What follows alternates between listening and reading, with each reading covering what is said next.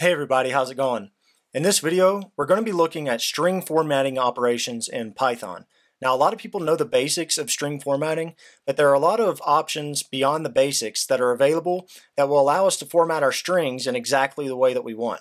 So I'm going to run through a few examples here really fast just to show some of the different things that we can do with formatting our strings. So first of all, if you're not already using some kind of formatting when you print out your strings, then you definitely should be. So sometimes I'll see people using string concatenation to display information, and that's exactly what I'm doing on this first line here. And there are a few things wrong with this. So you can see, first of all, it's not very readable. You have to open and close strings in different places, plus you have plus signs everywhere. Whenever you have an integer, you have to cast those to strings. And also you have to remember to put spaces in the correct location. So this middle string here, I have to remember to put in a space at the beginning and at the end. And if I mess that up, then it can bunch my string together when I print it out. So you can see if I run this code that it does work, but there are much better ways to do this. So it's much easier to use the formatting option, and that's what we're going to take a look at here. So let me uncomment out this. So you can see that this is a lot easier to read. Now we have these braces here as placeholders, and after our string closes, we run this format method, and then we pass in the values that we want to replace our placeholders with. Now if we do it the way that I did here and don't add anything to these placeholders, then what it's going to do is it's just going to pass our first value here to our first placeholder and our second value to our second placeholder. Now, if you want to, you can explicitly number your placeholders. So in this example here, it's the exact same example, but now I've numbered my placeholders. So now what this is saying is that we want this 0 here is the first value that you pass into format, and then this 1 is the second value that you pass into format. And if I save that and run it, you can see that it still works.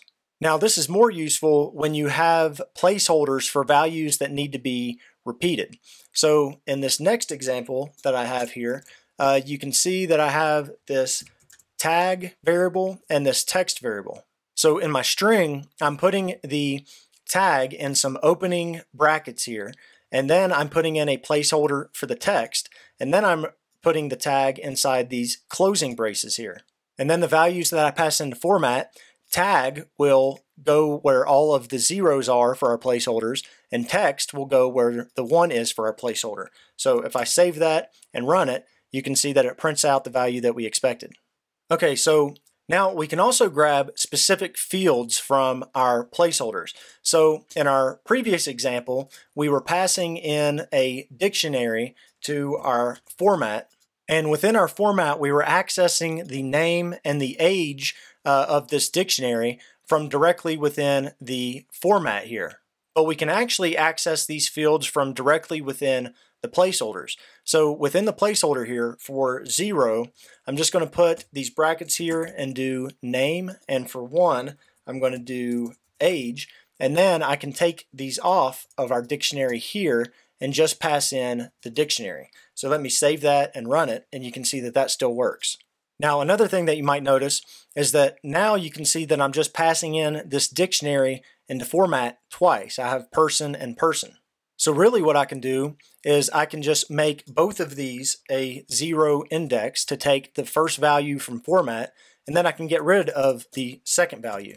And now what this is going to do is it's going to pass the person dictionary to all of our placeholders, and here it's going to access the name, and here it's going to access the age. So if I save that and run it, then you can see that it still works.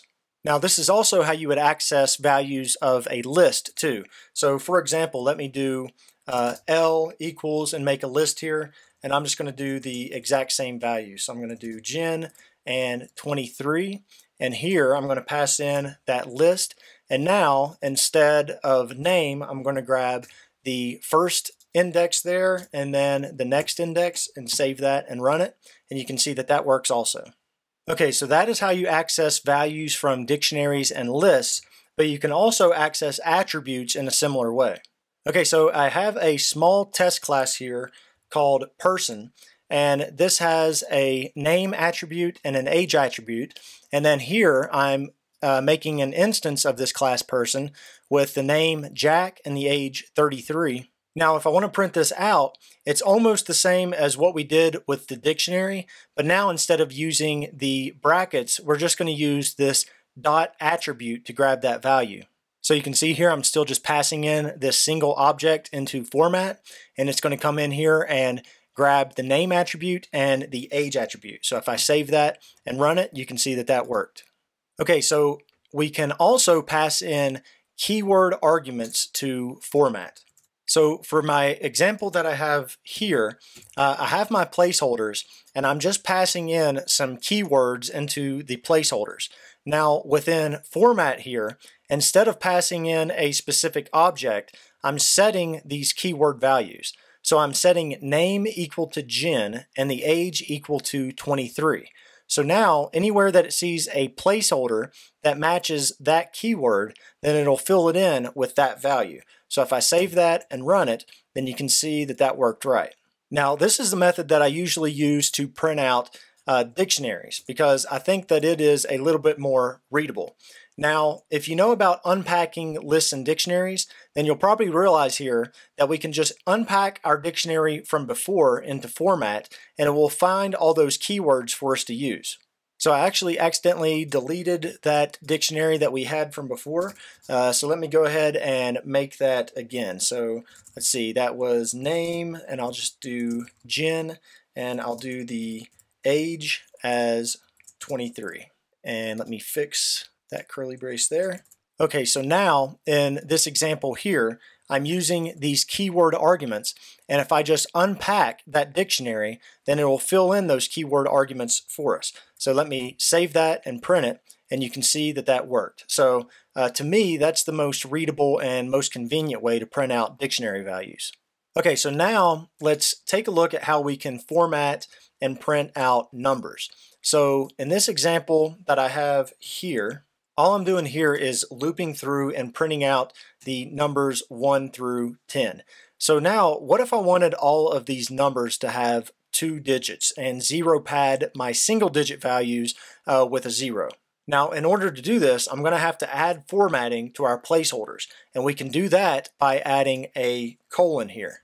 So now we can add whatever formatting that we'd like. So I want to zero pad my digits to 2. So we can do that just by doing a 0, 2 here. And if I save that and run it, now you can see instead of 1, 2, 3, it's 0, 1, 0, 2. And then when I get down here to 10, it doesn't pad it because it's already 2 digits. Now if I was to make this a 3 and save that and run it, now you can see that it 0 pads all the way up to 3 digits. Okay, so now let's look at using format to do decimal places. So here I have pi written out to 8 decimal places. So let's say that I want to print that out, but I only want to print out to 2 decimal places. So let me add my colon so that it knows that we want to do some formatting. And now I can specify that I want 2 decimal places just by doing a 0.2f. So now if I save that and run it, you can see that it says pi is equal to 3.14. And again, if I change that 2 to a 3 and save it and run it, then it does up to 3 decimal places. Okay, so let's look at an example for, say that we wanted to print out a large number and we wanted some comma separators so that it was more, more easily readable. So we can easily do that just by adding a comma after our colon. So I'll do a colon here to specify that we want formatting. Then I'll just put in a comma. And if I save that and run it, you can see that we have our comma separators here on these large values. And you can chain this formatting together too. So let's say that we wanted the comma separated values and we wanted to display up to 2 decimal places. So right after the comma, I could do my 0.2f that we did from before. And if I run that, you can see that we have our comma separated values and it added 2 decimal places onto the end. Okay, so let's take a look at an example for how we can format and print out dates. So I think this is extremely useful if you need to print out date time information. It allows us to display the information in just about any way that we want. So it's especially useful if you're printing out dates for logs or creating reports or anything like that. So I just created a date here for September 24th of 2016. So if I just print out that date variable, then you can see that it's not too bad. It's pretty easy to tell what it's doing. It's printing out the year, the month, the day, and then the hours, minutes, and seconds. But let's say that we wanted it in this format here. We wanted the month, the day, and then a comma and the year. So let's take out this print statement here and let's try to do that.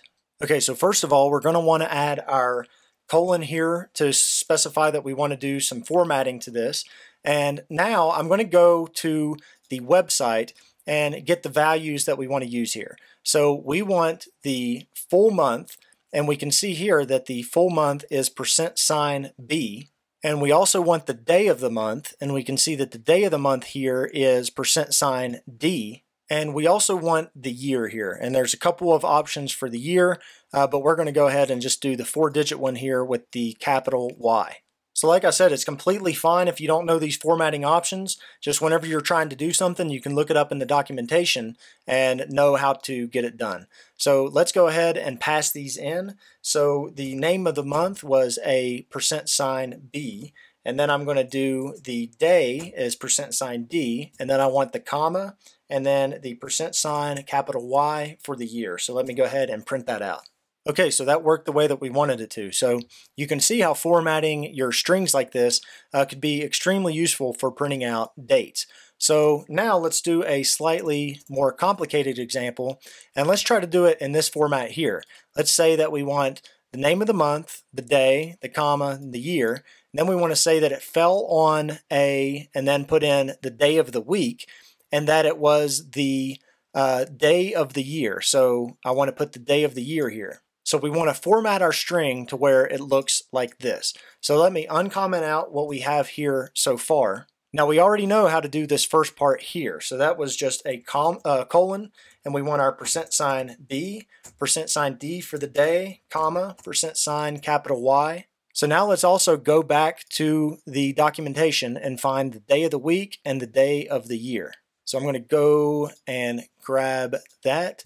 So we can see here that the day of the week is over here at capital A, and the day of the year is this $J. So if I go back here and do our colon and a % with a capital A, and then over here I'm going to do the colon with % lowercase j. Now if I just try to run this as is, then you can see that we get an error. Now the reason that we got an error is because we have 3 placeholders, but we're only passing in 1 value to our format. So if you remember, I can just do the index here. So I can say that we want this to be the 0 index and the first value that we pass in the format. So now, even though we have 3 placeholders, it will replace all of those placeholders with our single value that we're passing in to format. So now if I run that, you can see that it gives us the output that we wanted. So now you can see here that it says September 24th, 2016 fell on a Saturday and was the 268th day of the year. So I think that's going to do it for this video. I hope it helped in knowing what all is available when it comes to string formatting, and also maybe gave you some ideas for how you can use this in your own applications. But if you do have any questions, just feel free to ask me in the comment section below. Be sure to subscribe for future videos, and thank you all for watching.